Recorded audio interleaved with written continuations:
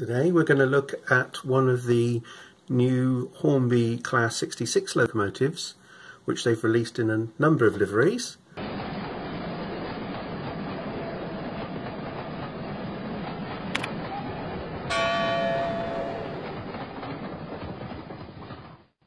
Today we're going to look at one of the new Hornby Class 66 locomotives, which they've released in a number of liveries.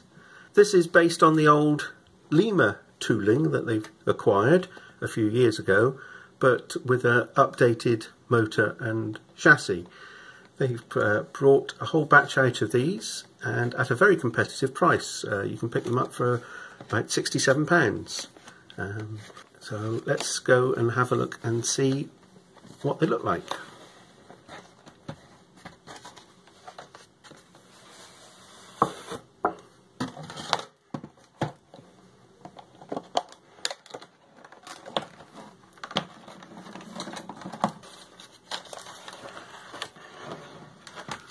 So for this particular model, there's a set of metal nameplates and some other accessories, including vacuum pipes.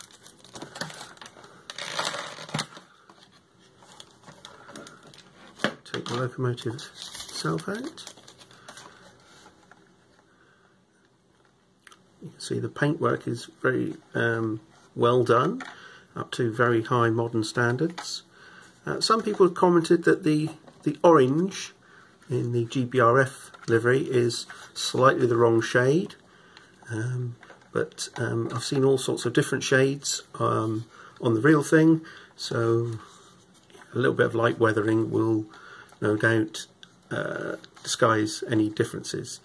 As I said, because it's the old Lima tooling, we can see that there's no actual lights, they're just painted on markers, and the body side only has 2 access doors, whereas the later Class 66s, including the GBRF ones 66/7s, had a 3rd door. So the body is not really suitable for all particular combinations of 66. However, it is a heck of a lot cheaper than competing models from Bachmann or the soon to arrive Hatton's one. And for someone who's just starting out in model railways, or someone who's young, this one's actually been bought for my son, they're ideal, and of course they're DCC ready.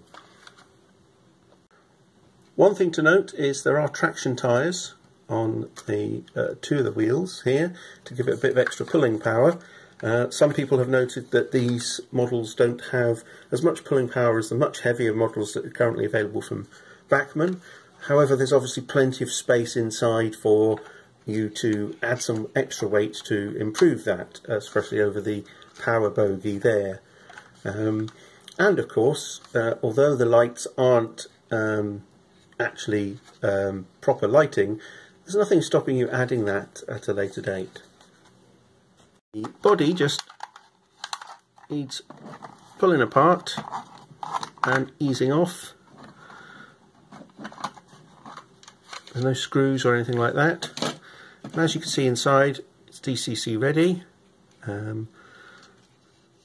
Cabs are fairly basic bits of plastic really, but of course we can always add a member of ASLEF into the cab to make it look a bit more like a working locomotive.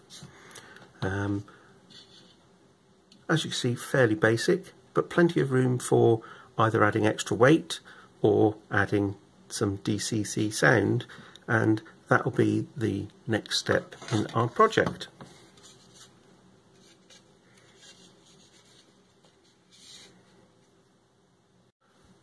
This is one of Hornby's digital TTS Sound decoders. They're a lot cheaper than regular sound decoders, but they do have some limitations. So they can only play 2 sounds at the same time.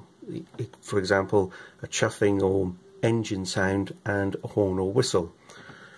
However, that's not a big drawback, considering that they can be bought for around £35. Recommended list price is just over 40, so between 35 and 40 pounds gets you a sound decoder for quite a wide variety of types that are available. Compare that with 100 to 120 pounds that you pay for a sort of full fat sound decoder, and you can see that this is a big bargain. Very comprehensive manual. And here's the inside of the 66. First thing to note is that you've got a blanking plate there, of course, which is what enables it to run on DC. So we'll just ease that off very carefully. And here is the sound decoder. And what you need to look out for is there should be a little number 1 on the chip, which enables you to put it round the right way. Just about see it in that corner there, and that needs to match up with the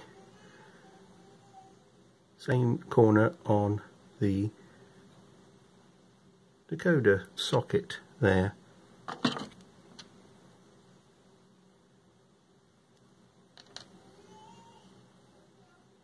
Not a problem if you get it the wrong way round, because all that happens is that the engine will run backwards. So there's plenty of space in here, and I'm just going to use a little bit of black tack, which is a stickier version of blue tack, to secure the speaker in place.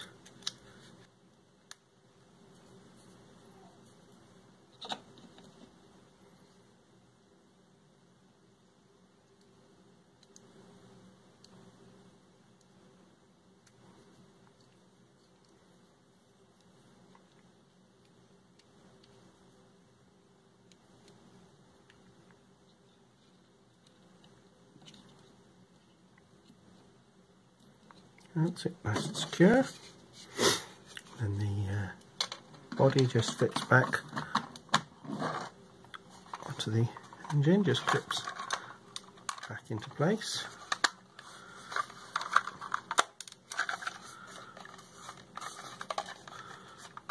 Nice and firmly. And we're ready to test that out on the track to see what it sounds like. So, engine start.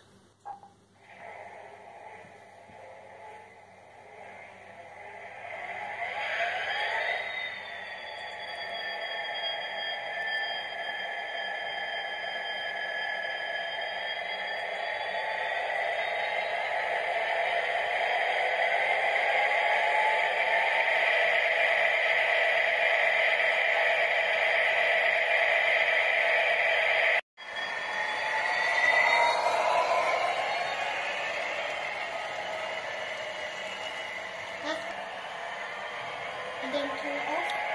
Just leave it on.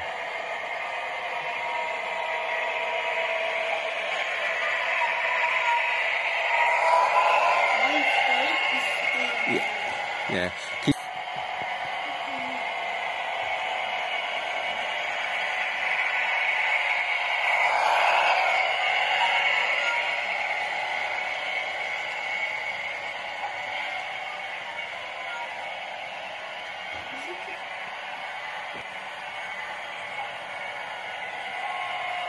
It's already down to 60.